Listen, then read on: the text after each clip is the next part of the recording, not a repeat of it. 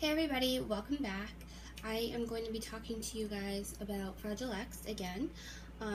Today's video is going to be more specific to Fragile X carriers. So if you haven't had the opportunity to see the first video I uploaded about Fragile X syndrome, I'm going to leave a link down below. So I would suggest you go check that out. If you aren't really sure what Fragile X is, because I go into depth more in that video, and also I do explain our family history of Fragile X and how it kind of runs through our genes and such. So I'll go through a couple of things just to refresh your memory, because it was a while ago that I did the other video. But Fragile X is a genetic condition that causes speech, motor skills, and different developmental delays. I do have notes, guys, because it's a lot. But anyway, my son has Fragile X. He has a full mutation, and I have a pre-mutation, also known as a carrier. So that means that I have the affected gene, but it is only pre-mutated, so it only produces a certain amount of repeats and does not cause all of the other effects that a full mutation for Fragile X does cause. So basically, being a carrier, you get tested, you could do a blood test. So for me, I was tested at like age 12, I want to say, because my brother had finally been diagnosed. And so we kind of just found out through default, I guess. Like, we didn't know what he had when he was younger. We didn't know what, Fragile X even meant when he was even diagnosed with it. So they suggested that I should get tested just so that I knew in case I wanted to have children later on in life. And here we are. So one of the things that I wanted to address is being a Fragile X carrier is a little bit different than being a carrier of another inherited condition, because both male and female can carry this gene and be a carrier. So as far as the males go, back to basics. Males are XY, females are XX as far as chromosomes go, and this condition is on the X chromosome. So men can pass down this gene to all of their daughters and none of their sons, and they're only passing down a pre-mutation. So you're not going to have a man who's a carrier of Fragile X have a daughter with a full mutation. It will just be the pre-mutation that gets passed on. Whereas a female carrier can pass on a full mutation or a pre-mutation to all of her sons or all of her daughters. It is 50-50, so when, say you're in this situation like I was, I knew that regardless if I had a girl or a boy, it was a 50-50 chance that either or was going to have a full mutation. So just as much of a chance as you have having a boy or having a girl, you have a child with a full mutation of Fragile X being a female carrier. So the way that you would determine if you are a carrier of Fragile X or if you have a pre-mutation or a full mutation would be the count of CGGs on the gene. So normal repeats is up to 45, so you would not be affected. Pre-mutation, which is your carriers, 55 to 200 repeats. And anything over 200 repeats is going to be considered a full mutation. Now, there is a gap between the normal and the pre-mutation, which is known as the gray area, and I don't know all that much about it, but they're not considered to have Fragile X if you're in between that gray area. So going back to what the difference is between males and females, so I had no idea that being a carrier of Fragile X was going to cause issues, I guess, even though I'm not fully affected. Just recently with all of the testing and the genetics and things like that I went through with Elias, I really found out the true face of what being a carrier is as far as being a female. So one of the things that they really stressed to me was to consider if I was going to expand my family. At this point in my life, I would probably say I wouldn't have any more children, just because Elias is a lot of work and he needs a lot of attention. And so as a single parent, I definitely would not want to, have another child that, one, didn't have Fragile X, because then all of my attention would really be so focused on Elias and getting him when he needs. I wouldn't want them to feel left out or neglected. And if I did have another child with Fragile X, I just feel like that would be so difficult to balance both. Many families do have multiple children with Fragile X, and they make it work, and which is great. If I had a partner, maybe that would make things different. I don't know. But as far as what goes with the scientific side of it, if I was planning on having more children, they suggested to freeze my eggs. So the reason for this is, as a carrier, you could go into premenopause, you could have fertility issues, and you could also have irregular menstrual cycles. So there is kind of a concern there. I was a little apprehensive about going on birth control after I had my son as well because of this. And the way that my doctor explained it to me was, your mom has been through this. She was on birth control, not on birth control, and still conceived multiple children, whatever. So she's like, rule of thumb, just go with what is consistent within your family. So there are some other things that could be an effect of being a carrier of Fragile X. So I've suffered with depression and anxiety all of my life, and it wasn't until I was like 12 that I even knew I was a carrier, and not until I was about 24 that I even knew that a carrier could have all these potential other things going on. And even now, I have no idea if this has anything to do with my mental illness, but it is possible. So that is something also to keep in mind. So I'm going to stick with the female carrier for now, just because there's a lot more information, and then I'll go into the male carriers.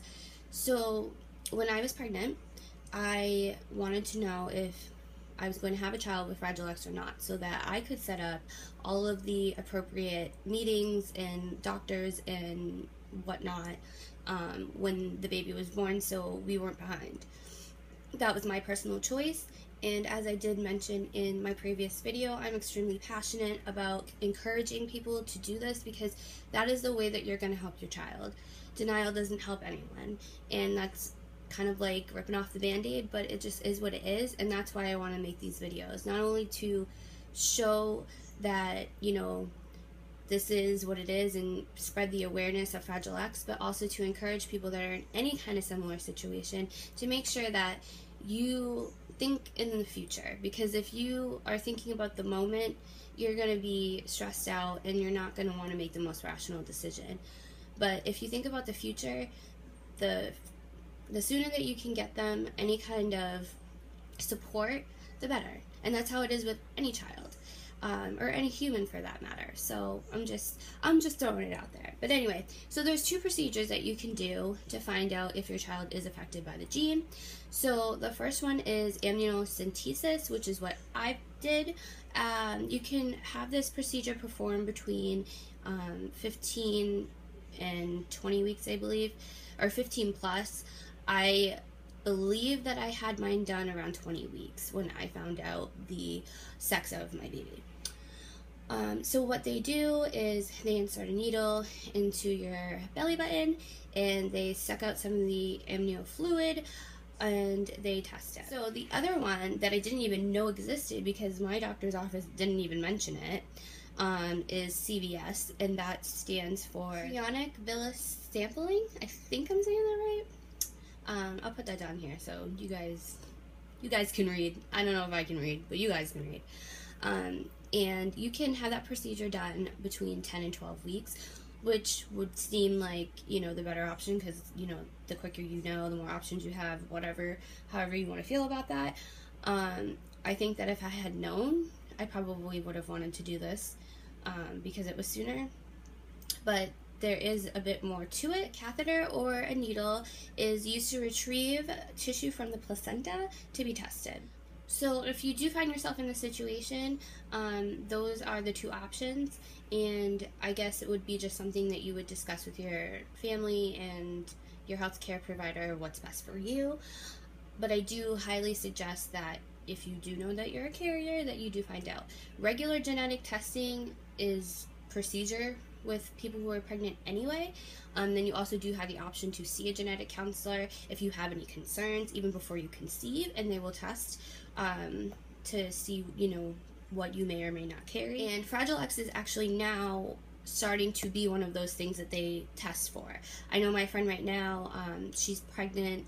She's due on my birthday, actually, in October, and she told me that when they did the genetic testing, that Fragile X was on the list of one of the things that they just test for now, which is amazing, because like I said, when my brother was born, didn't even know what it was. You didn't even know what it was. So I'm glad that that has at least improved, and we are making strides, so that is awesome. So that pretty much concludes everything that I wanted to say about female carriers in this video, so we're going to move on to the male carriers.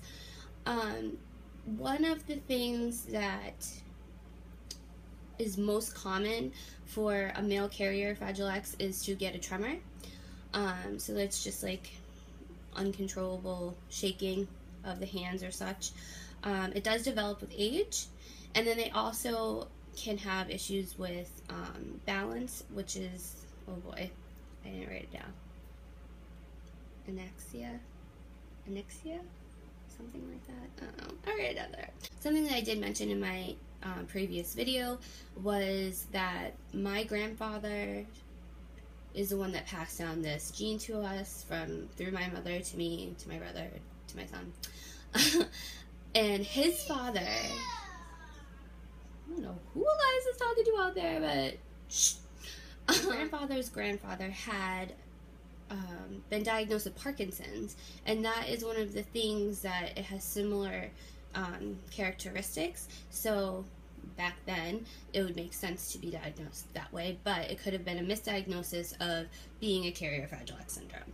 So there are still things that you do need to be aware of, even if you are a carrier and you don't plan on having children. Anyway, so other things that I just recently found, and I think that when I originally did my research, like way back in high school, I don't think that these things had been released yet or discovered or researched, I don't know, because I don't remember ever seeing anything like this. So men can also experience some personality mood swings, difficulties with learning new things.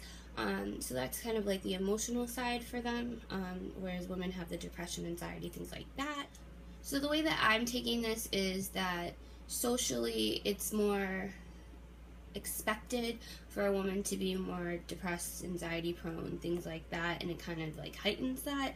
And whereas men can be more aggressive and a little bit more easily stirred up, so it kind of like plays off on that. I could be completely wrong. That's not a fact. That's my opinion from what I've read. And I just feel like all of these things are just so important for people to know. Even if you aren't, affected by this in particular, if you're going through something similar and your child hasn't even been diagnosed yet, you have to know what's out there in order to know what avenues that you can, look to for your options for answers. So that is everything that I have to discuss about Fragile X carriers for today. If you guys have any questions at all whatsoever, please leave them down below. I will get back to you. And I hope that this was informative, and I hope that it gave you guys something to think about. I do also want to just recognize that all of my information does come from the National Fragile X Foundation website. I will leave a link down below.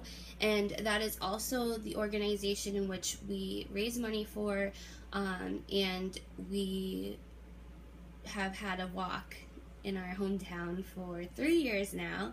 And finally this year we got past our, I want to say goal, that's not. We finally surpassed $6,000 and we raised about $62 and some change, so that is awesome. And I'm super excited to see what the future holds for the Fragile X community, and I will keep you guys updated. I am going to start making a playlist for Fragile X. I actually named it the Fragile X Files, and I'm going to be more consistent with uploading videos to inform you guys about the different aspects of Fragile X. So I hope you guys enjoyed this video, and I will see you next time. He's so funny. He's like literally in there talking to himself. Like mother, like son.